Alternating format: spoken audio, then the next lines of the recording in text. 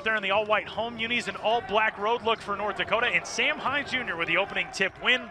Does have a sleeve around that right knee, as driving into the lane from the near side is Tyree Ihenacho, who lays one off the glass of the right hand and scores it. It's a 6-3 North Dakota lead.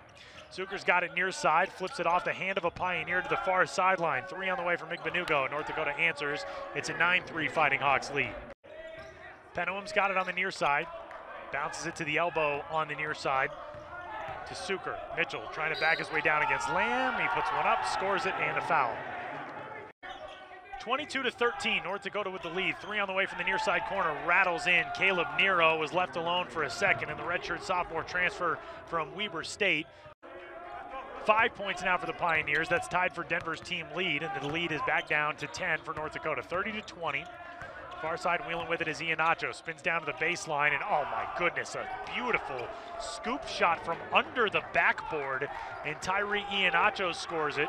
Trailing Sam Hines. Taylor comes near side to Eric Monkhouse, up top through Sam. Great pass, down low, wide open Giovanni Bickham. He let a closing Bentu Penawam float by him.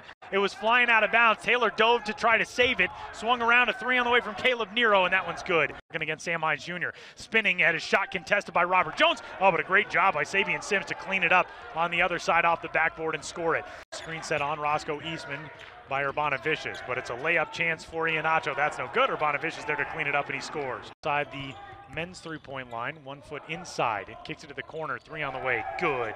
Brady Danielson drains one, his first made 3 of the day. Recollects and tried to feed it down low to Giovanni, but a nice job by Igbenugo to see that pass coming and cut it off. Takes it away, feeds it down low to Ihenacho, and he'll score off the window. 5-point lead now for North Dakota. Ihenacho trying to burst his way by his number mate, Taylor Gatlin, both of them wearing 4. Now kicks it to the far side corner. Danielson for 3, got it. Trying to shake his way by Zucker into the lane, finds Gatlin for 3. We're all tied up! Dribbles across half court. Eric for the win, and he had it partially blocked as it came out of his hand, and we're headed to overtime. Up the floor, hustles it to Sims. Sims into the corner, Bentu Penawam wide open for 3, good. Junior from Marshall, Minnesota hits the second, and with 1.7 seconds left, Denver needs a prayer of a 3. Taylor Gatlin's got it from across half court, can't connect. And Denver falls for the 13th straight time. Our final score, North Dakota 85, Denver 82. Pioneer postgame next on ESPN Denver 1600.